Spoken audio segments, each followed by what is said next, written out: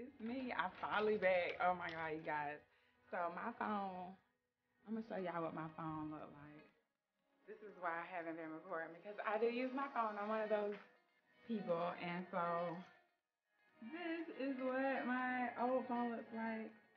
This is the S4. I haven't had an upgrade since then, and so I finally got the S7. If you follow me on Instagram or Facebook, you already know I got it, and I'm really super excited about it. So let's catch up. All right, I'm on my way to my new job. I had to get a PPD the other day, and if y'all know what that is, that's a tuberculosis test to make sure you don't have TB, and it was done on my forearm, and there is no sign of anything. So that means I haven't been exposed to tuberculosis. So that's always great. But anyway, I want to show y'all my garden real quick before we get on the road. I can't see how to turn the camera around. So we're in my front yard. This is where the garden is. If you want to know why we're in the front yard instead of where we were, which is over here, you shall see. So as you can see, there's shade over here, and that's why I have the collard greens over here. Any type of leafy green, they don't like the sun too much. Everything else that's in the front getting full on as much exposure is the tomatoes. Now the tomatoes look sad right now because I replanted them. Things are dying from the spring and like a few months ago. So that's what's going on, and we haven't had any rain, and it's really, really hot out here. So I put them in kiddie pools. As you can see, everything is in kiddie pools. Everything is in kiddie pools around the house because I don't have a rain gutter. What is it? Yeah, I don't have rain gutters, so I lined it up around the house where the water would fall if it was raining. And so that's where they are. And the kiddie pools will help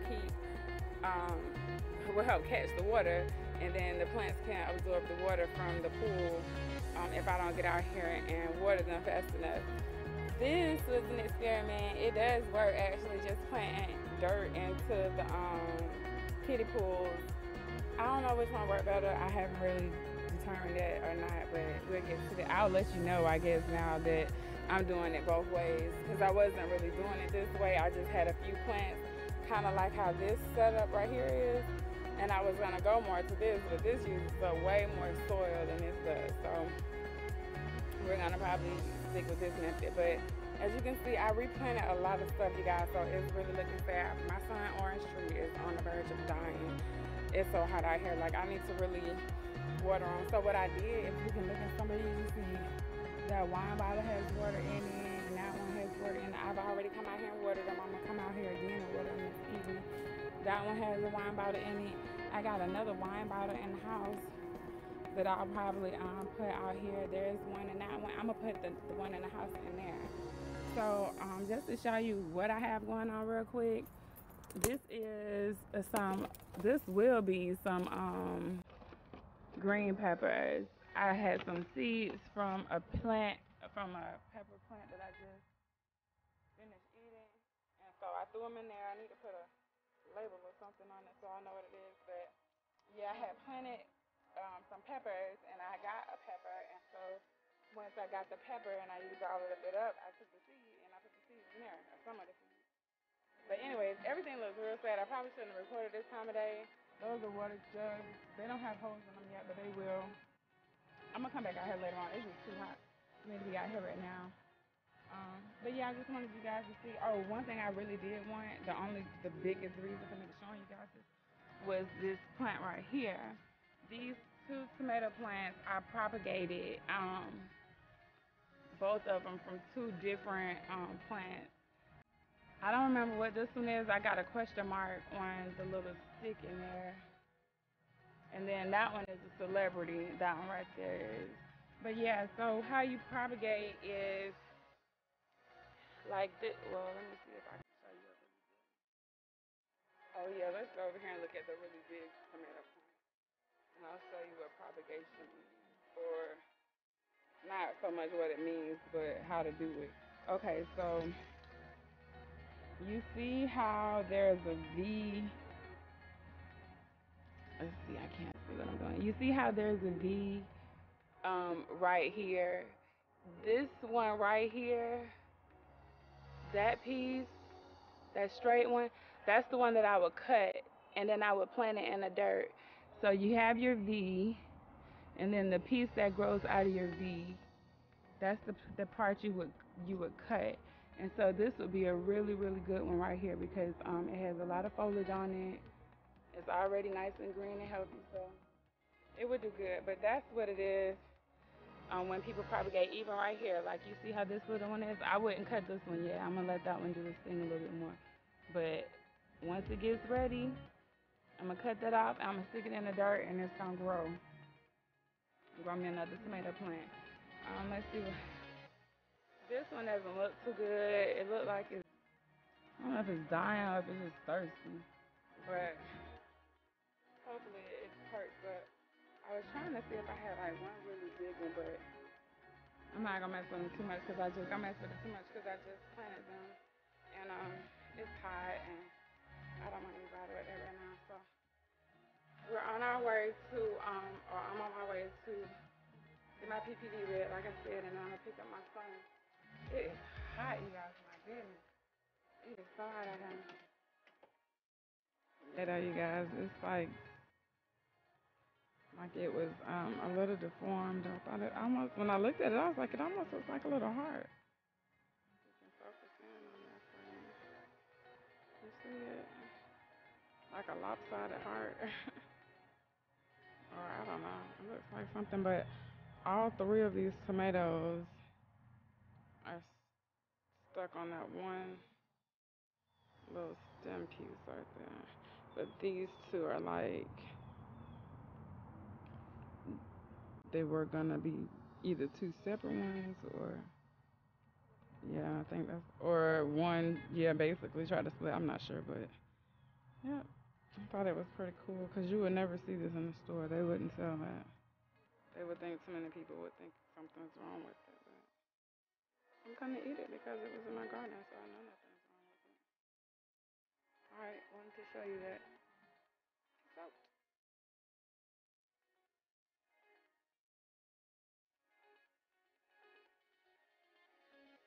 it's Mickey Alpha. What's up, my people? I'm like super sweaty right now. It's so hot outside, you guys. My gosh. Anyways, I'm on my way to I got a new job. Yay! I passed my CST exam. Yay! And so I didn't need my certification for this job, which was great, but I have it. So if I do you know, want to take a better job to excel, I can now. I'm also working on my other one, which I've been working. We're not gonna talk about that right now. We're gonna get into the CST one. And so I'm really excited, you guys. I was so concerned with that exam, like, oh my goodness, I just didn't know how it was really gonna go because you can study and study and then you can not study what you're supposed to study, and that's basically what I did. But luckily, the stuff that I did study, even though it wasn't on the exam, I guess the information that I got from studying helped, because even though it wasn't like the same questions, when you read in the questions and you read in the explanation to like the answers, then you start like you end up learning. And so that was really how I passed the exam. I had a lot of study material. I got two apps, one from CST and one from AST. Then I got the study guide from Warmatrix, however you say that name. I got a study guide from them too. Now, it was some stuff in there that, you know, helped from all of them. I'm gonna say that. So studying did help. That's obvious. Studying definitely helped. But you need to know the sequence of events. Like, that's like a big thing. You need to know how to be a surgical tech. Like, you really need to know how to be a surgical tech. So I got a 129 out of a 175, and I went to school and I graduated in 2006. I took the test last year for the first time and I didn't pass it, but I also didn't study it. Last year I got 112, I think was the score that I got last year. and you need a 118. And so the test is 200 questions. It's really long, and it wasn't a bad test. It just was uncomfortable because I hadn't studied the stuff that was on the test. Like I say, I knew the answers, but I didn't know it because I read that answer or that question. I knew it because of the explanation to the questions that I either got, probably the ones that I got wrong. Like when I would get the questions wrong on the exam or the practice test. Oh, I did take the 2 practice tests too, you guys, that they have on the CST website for the, like the A and B practice exam. I purchased both of those. They like $40 a piece. And what I figured out was that they're the same exact questions that are on the app. So if you're gonna buy the app, just study the app, because the exam that they give you on the website, the 2, I think they're $175 a piece, and the app is 300.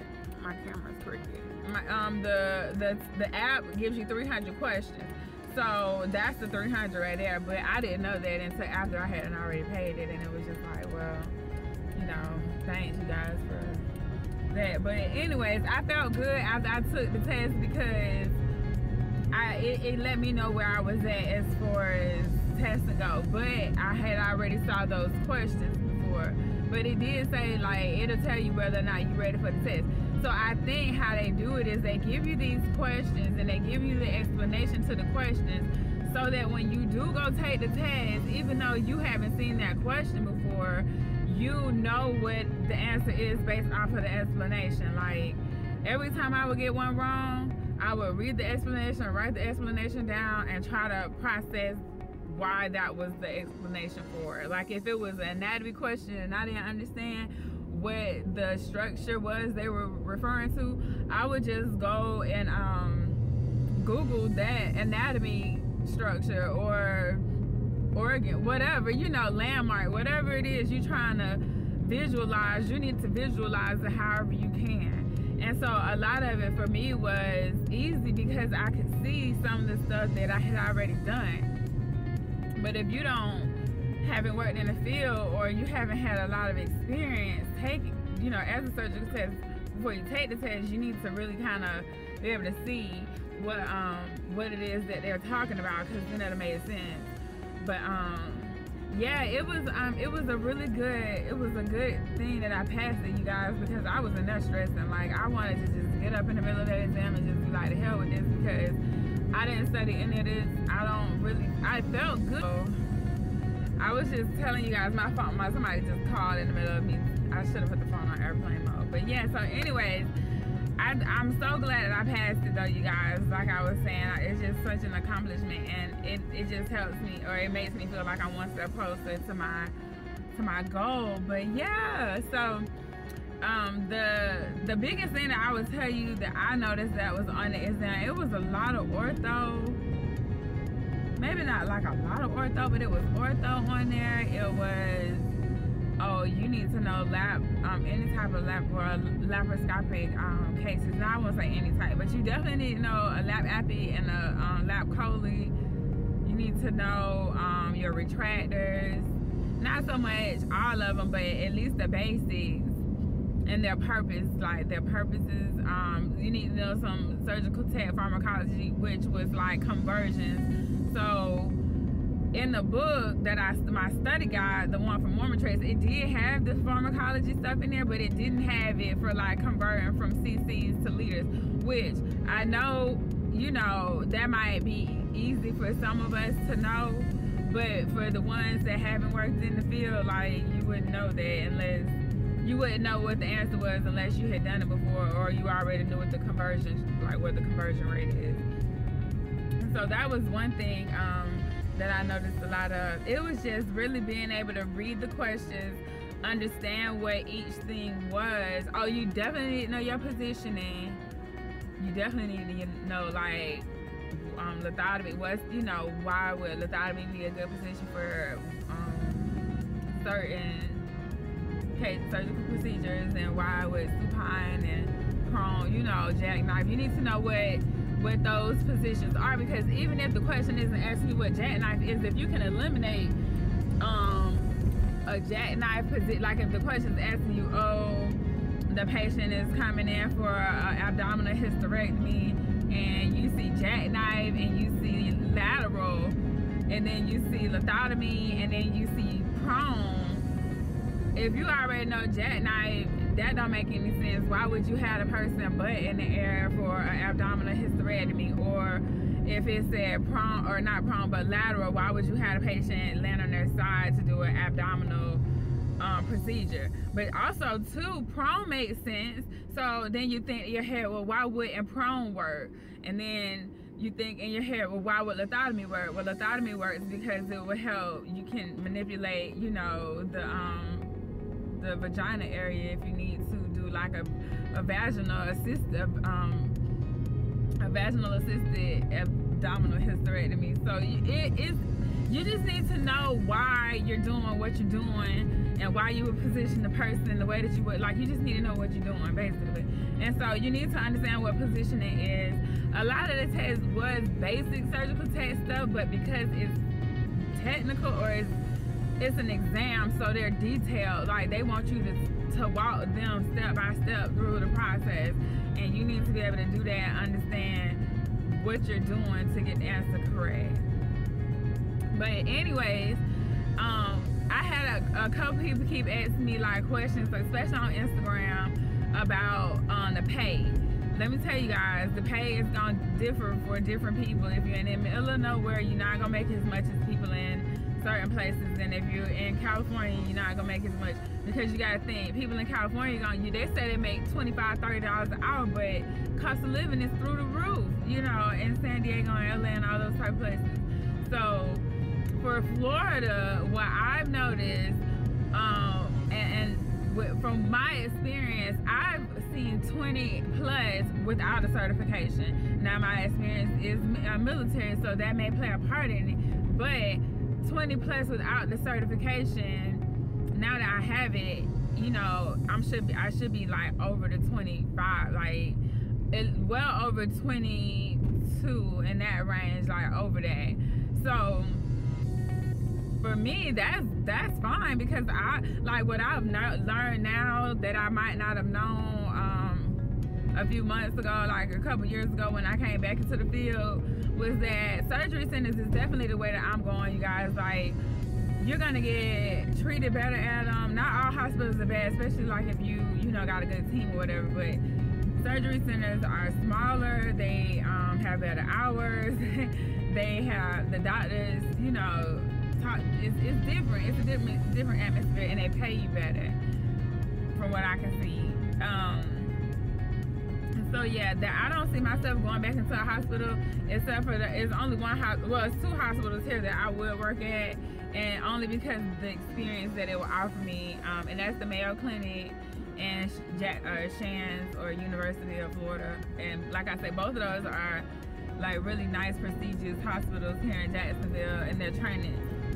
I wouldn't say university or Shan, UF, however you want to say it, is like a prestigious, but because it's a training facility and it has so much technology, like, you can't not want to work there, because that would be crazy.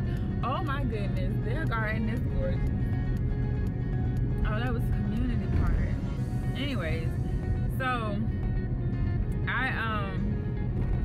I just think that for me, the surgery centers are gonna be the way to go. Like I say, it just seems like a much nicer atmosphere. I think I'll get where I'm trying to go in my career a little bit better.